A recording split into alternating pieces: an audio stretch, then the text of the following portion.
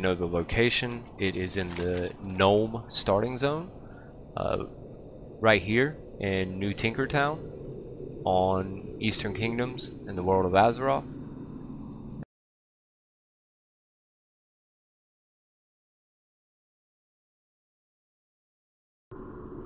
Welcome back to our Dungeons series here in World of Warcraft on our Restoration Shaman. Tonight we're going into Gnomer, and we've already hit the queue, so we're going to wait for that queue to come up. If you're new to the channel, go ahead and hit the subscribe button and check out our playlist for the other dungeons up to this level. We are level 26.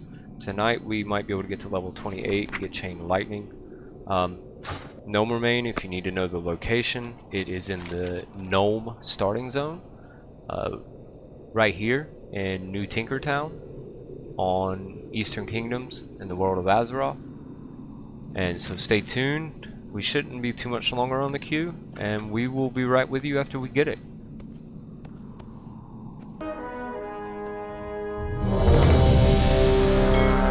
Alright, we got the queue. So let's jump in here and get some healing done. This dungeon is all about dispelling. We're going to be doing a lot of Purify Spirit in here, a lot of quick heals. Hopefully we get a good tank. So it looks like we have a monk, which can be okay if he knows how to do stagger. So we're going to see how this is going to go. He looks like he's moving pretty quick.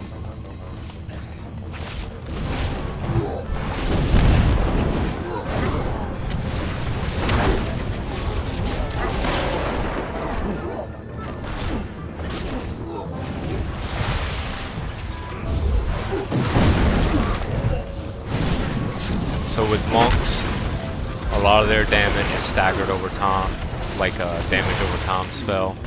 Near the end of the fight's really when most of the damage will come off a stagger. And he's taking the shortcut, and this is what I was talking about the shortcut. So hit your parachute right before you hit the ground so you don't overpull.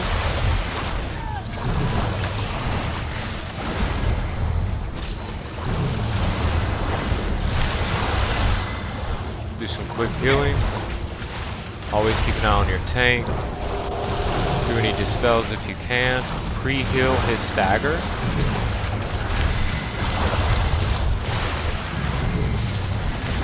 It seems like we're gonna do okay. Try to just do healing surges on him, which are racial on him as well. Dispel if you can. There is anything to dispel. Make sure you keep Riptide up. You can keep an eye on your other players, but they seem to be doing okay.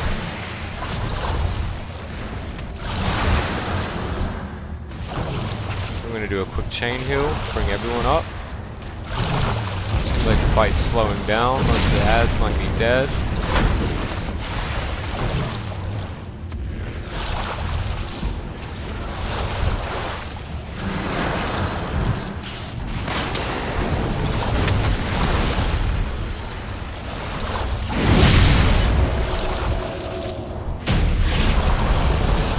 That is that. So what I would recommend here, so you don't pull so much, is when you jump off the ledge, if you take the shortcut, then you're gonna need to hit your parachute pretty close to when you hit the ground, because if not you'll fly by everything and pull almost the entire dungeon.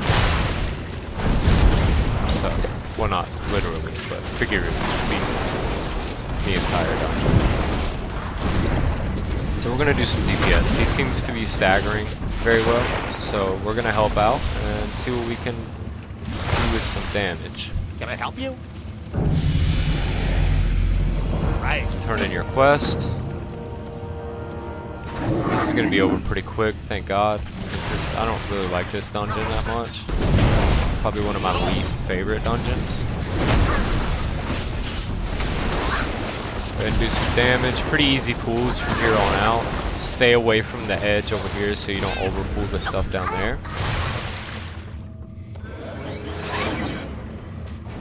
And also, if the corners are really short, so it's easy to pull. So you kind of, I kind of shouldn't have went ahead there, but it happens. It's not a big deal.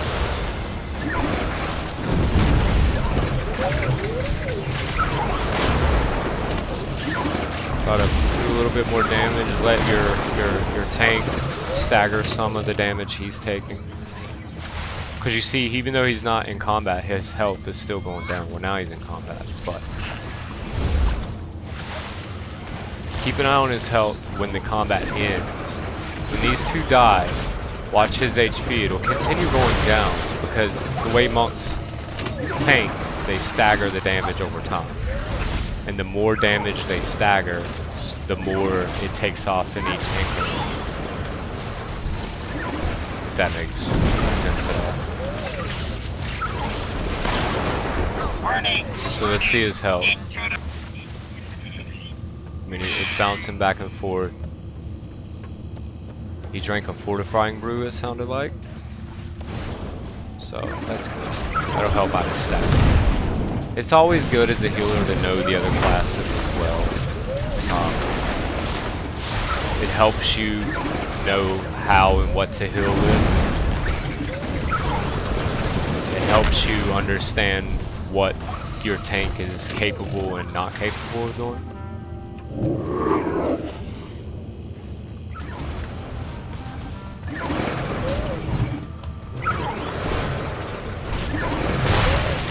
I'm going to throw a Riptide.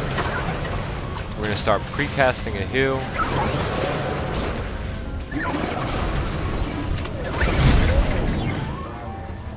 Wait for our tank to move. These guys are non-elites that stand by the plane, so they're pretty easy to kill. I mean, I can whack one, you know, I can hit one myself if I like. Like that. This guy. Like that. You know what I mean? Give him a good what for. Anyway. Catch up with your tank. Do another Riptide. Now this is an elite, so we're going to target him. We're only going to DPS him. There's no point in trying to cast on a non-elite because it's going to die before your cast gets off. Quick healing surge on your tank. See, we really need our chain lightning right now, but we don't have it yet. That's okay, we'll have it soon. There's an elite patrol, this guy that walks through. It looks like our tank is going to pull all this. And I got a little gnome over here.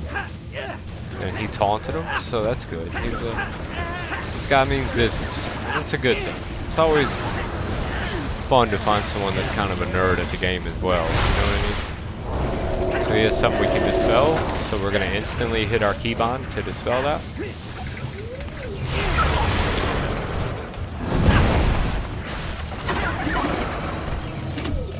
Grab our loot. Now this is a boss up here. You can hug the wall to the left and not pull these ads down here. You go up this little ramp and this guy has like a shocking AoE ability that will damage everyone. Electric justice. And then there's a parachute you can get here. So we're gonna go ahead and grab one of those if we can. Throw a dot on our boss. Throw our racial on him as well. Chain bolt. So next time we see that, we're going to try to interrupt that if we can.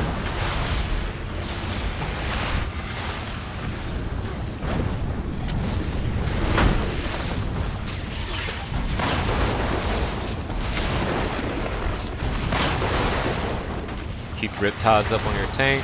Quick healing surges. Let him stagger some of the damage he's taking. Reapply your dot. Focus on bringing your tank back up near the end. Because near the end he's staggering more damage. If that makes sense. The longer the fight carries on, the more damage he's going to start taking as a stagger. Check our loot. Alright, we got a ring. Yeah?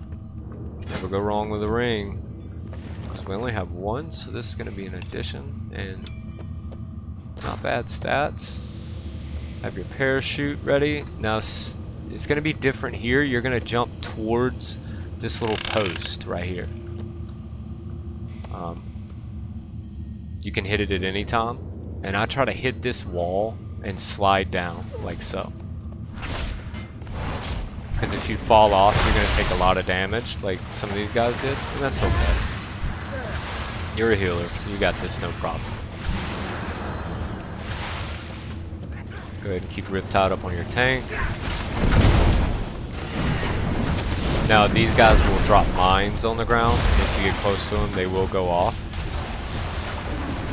So beware of that. It looks like they have an AoE ability that can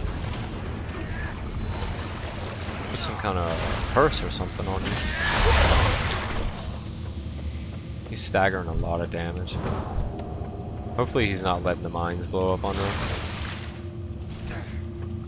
I would hope. I mean, if possible, it's possible. But that's what he's doing. And it looks, I don't see it coming up in the chat that the mine is armed, I think it'll say. Let's go ahead and do some quick heals, dispel our Shaman. See that right there, landmine, will be armed in 10 seconds. I think he is taking off. He might be taking that damage, which is not, it's not a good thing. To purposely eat damage for no reason.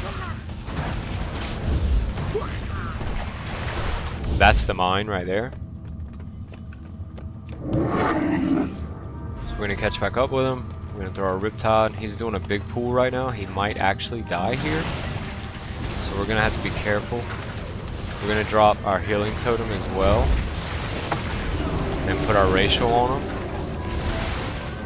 And we're gonna spam heal with healing surge. Dispel our warlock. We don't want anyone taking extra damage when we have to focus on him. Because he's going to start eating mine damage as well. So we're just going to spam our healing surge. Keep Riptide up at all times. Looks like the damage is slowing down, so throw one of those. Another healing surge.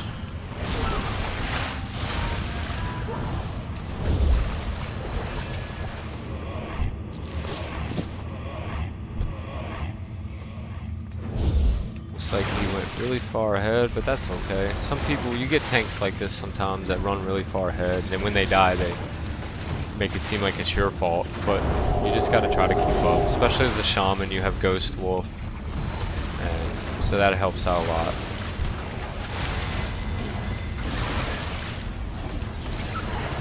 We're gonna cast our big heal, and then a couple of our small heals. Dispel our Warlock.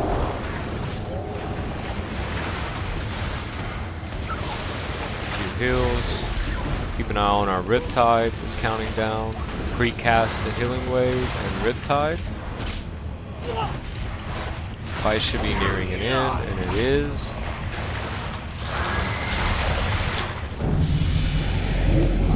And we got one level. We might get our Chain Lightning, but we won't be able to use it. That's okay.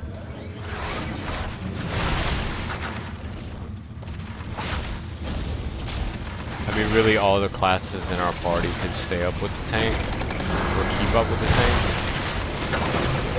And mostly in World of Warcraft now, all classes have a speed boost, no matter what it is. Like, for example, the Warlock has a talent, the Shaman has Ghost Wolf, the Mage has Blink. So really, you can move through dungeons pretty quick, especially with heirlooms now. The game is kind of turned into easy mode, in a way. And that's okay. For casual players, it's a great game. I'm not looking to raid in-game, you know, raids with 3 times a week at 11 o'clock at night for 4 hours. You know, those days are over. Too old for that. I just make healing guides now. Especially with all the new players that are hopefully going to come in during Shadowlands. So, yeah. Get everybody healed up.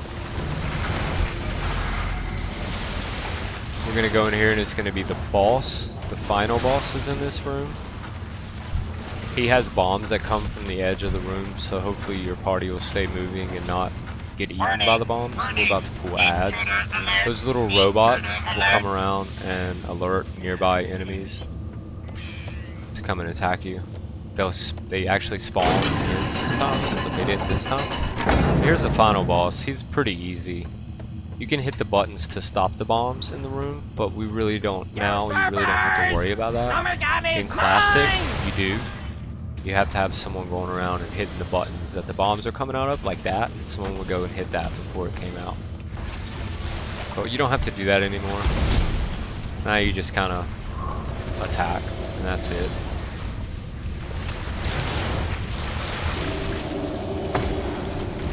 Here comes one bomb.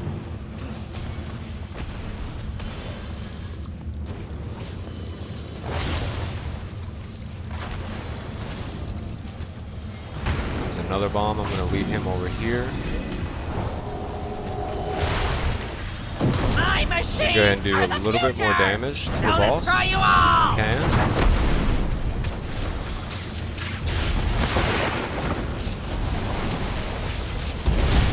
Explosion! More explosion! When he gets to like 20%, he goes through this phase where he asks for more bombs or whatever.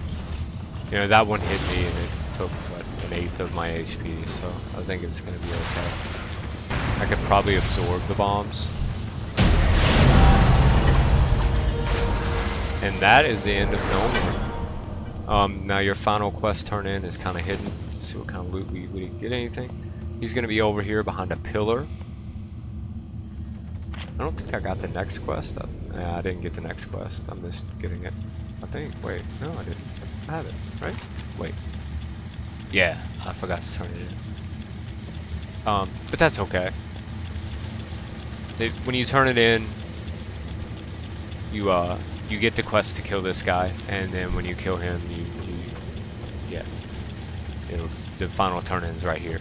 But that's it for Gnomeregan. I mean, this was a really quick run, and I'm kind of glad it was a really quick run because this place is very, very, very big. There's multiple bosses. It goes on for, it's 4 floors with, you know, a boss on the main floor, 2 bosses on the second floor. You know, the launch bay has a boss that we didn't go do, and that's where the back door is as well, and the boss we just did. So thank you for watching, and if you're not a subscriber, you can please hit the subscribe button and the like button. That'll help me out and I'll really appreciate it. And if you made it this far, thank you. We're gonna go into our next dungeon. Will be, I want to say, Scarlet Halls, which is great. It's a great change from this dungeon. So that one will be coming out as soon as I can get it out, basically. But thanks for watching and have a good day.